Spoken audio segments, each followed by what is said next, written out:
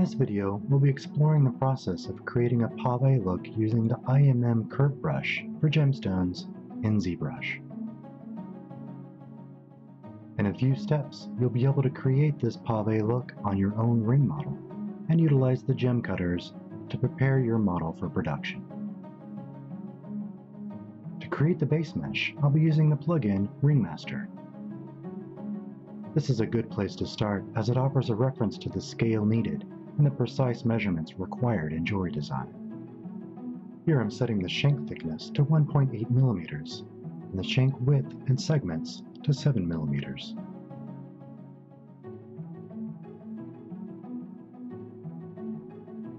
I'm going to be placing a single 1.5 millimeter stone at the top of the ring for a size reference.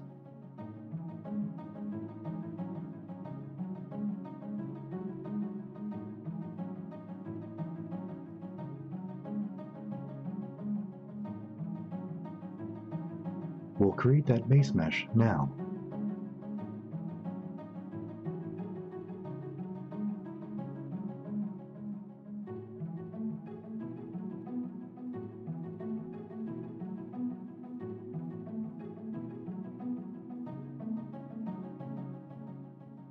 Let's add that stone in now using the Ringmaster.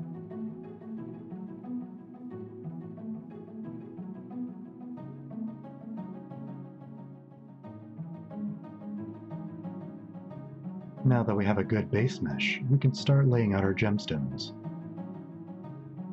Load the IMM brush round with prongs and cutters. Make sure curve mode is on, and set the step to 0.8. Set the draw size to 75 to make 1.5 millimeter gemstones.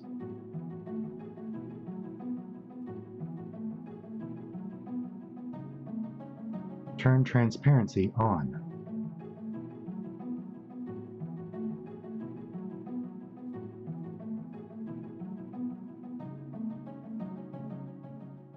Click to start drawing out a curve. Holding Shift will make a straight line.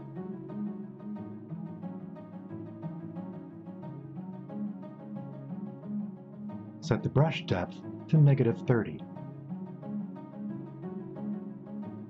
This will set the girdle of the stone just above the surface of your model. You can adjust this to sink the stone into your model if needed. Separate the polygroups into their own subtools.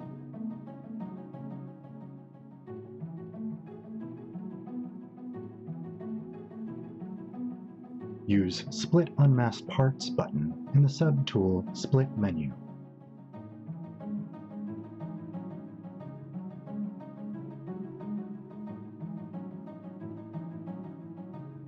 Let's get rid of the cutters that we won't be using by hiding the polygroups and using Delete Hidden.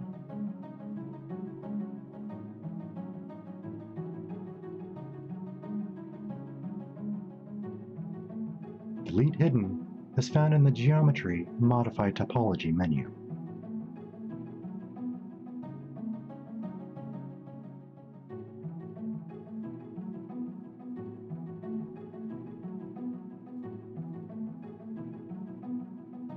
Let's go back to our ring base mesh to draw out another curve. Transparency turned on will prevent the next line's Z orientation from being altered by other geometry.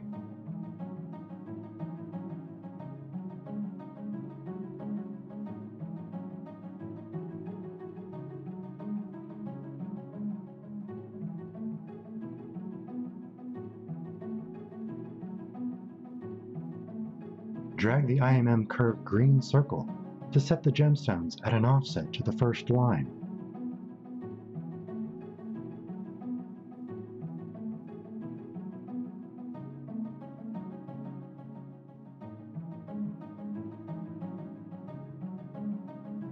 Split the unmasked groups here, then we'll repeat the process of deleting the unwanted cutters.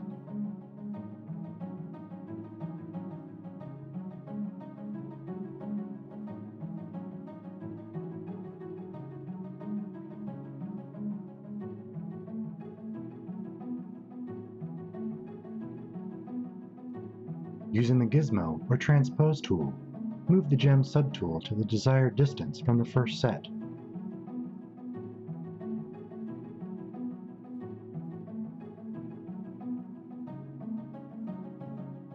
We can go ahead and turn the transparency back off.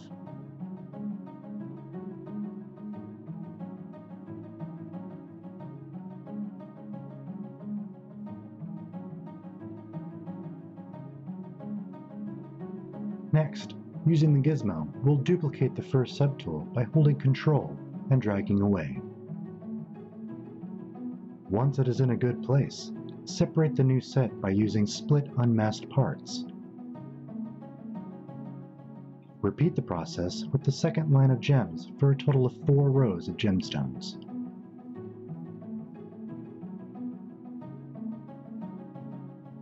Now we'll separate the cutters we'll be using to create the holes for the gems using the Boolean feature.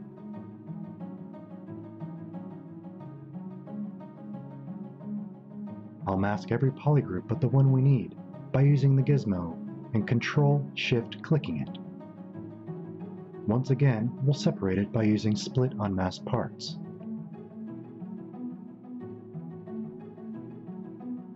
Activate the Boolean difference on the cutter subtool under the base mesh to see the holes created by the cutter.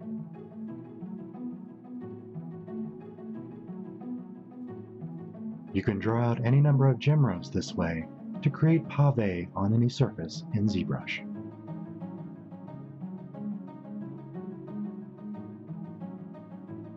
Thank you for watching.